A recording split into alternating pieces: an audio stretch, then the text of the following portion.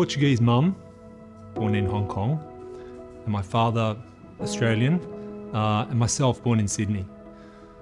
So grew up in the southern suburb. We moved a lot after losing some money and then decided to be creative. Moved into fashion, and then that's brought me to today. When you're working with a brand like King that's been around for 5 decades, I think the process is really about breaking it down. First, you have to forget everything that you've seen. You have to stop all the noise. Next, you have to sit back and listen and ask the questions why. You need to be brave to deliver what you do in your own way as an artist. The inspiration behind Something Worth Keeping was initially Australian story. Breaking it down, a deeper kind of seeded inspiration comes from my own personal experience with families, because it's a story that connects with us all. Well, the process is quite amazing.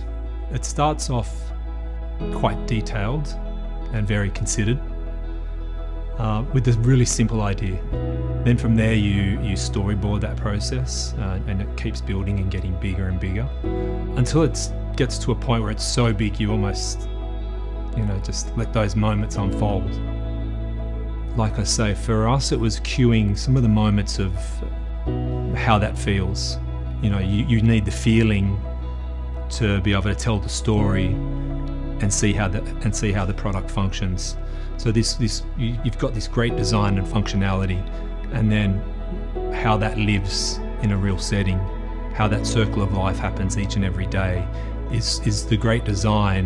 You put that together, and if that works well, then you've got something worth keeping.